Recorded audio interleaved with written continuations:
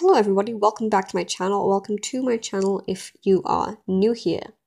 In today's video, I will be showing you how to pixelate your drawings or layers of your drawing in Ibis Paint X. This is specifically on Android, and some features may be laid out differently, might look a little bit different if you are on an iOS system. So do take that into consideration. Now, firstly, you're going to want to go into your menu and everything. Unfortunately, the only way to do this is to specific layers. You cannot do it to the whole canvas at once, although you can apply the effect to several different layers, or you could simply merge the layers together. As you can see, this one here has already been pixelated, so I'll work with the one underneath it. This one right here. So firstly, select that layer. And then you're going to want to go into the filter tool. Then you're going to want to go across to Pixelate. It's pretty straightforward from here. There are a few different options. Although you can also do mosaic in the blur section, I personally prefer the pixelated options. There are a few different ways to pixelate this, the best one in my opinion being the square pixelate. I'm going to click on these to show you some examples. Here is the crystallized version, the hexagonal version, the square version, and the triangle version. And that's it for the main ones. There are a couple others here which I'll go through quickly, such as pointillized, dots, and square dots. So I'll be using square pixelate since it's the most basic pixelating one. Here there are two options, little bars that you can adjust. These are in most of the pixelated areas. There is radius, which is essentially how large your pixels are going to be.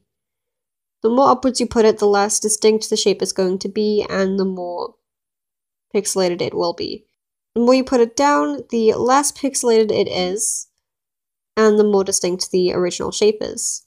I like to keep it somewhere around 20 pixels since I think you can still see the shape pretty well, but it's very obviously pixelated.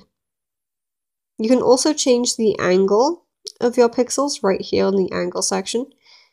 I personally like to just keep it at 0, but you can change it if you want to. When you're done with that, you can just press the little green tick by here, and it will then be saved as a pixelated layer.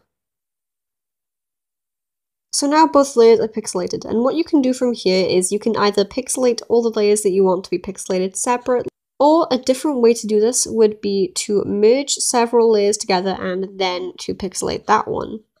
It also looks a little bit different for smaller lines, so I'm going to do some lines that vary in shape and a couple different brushes, and then we can test those with the pixels.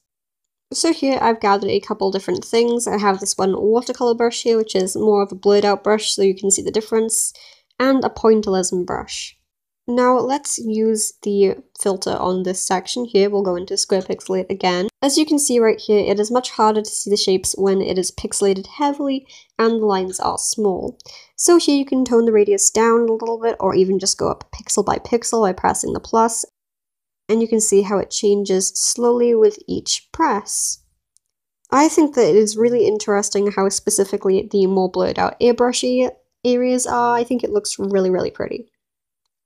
Then again, when you're done with that, you can just press your tick and you are done. There are a lot of different effects that you can make with this filter, obviously, and I think they're all pretty nice. It's also kind of fun to have them layered on top of each other. It kind of strains your eyes at this one because I didn't set it out to be like that, but it is still an interesting effect.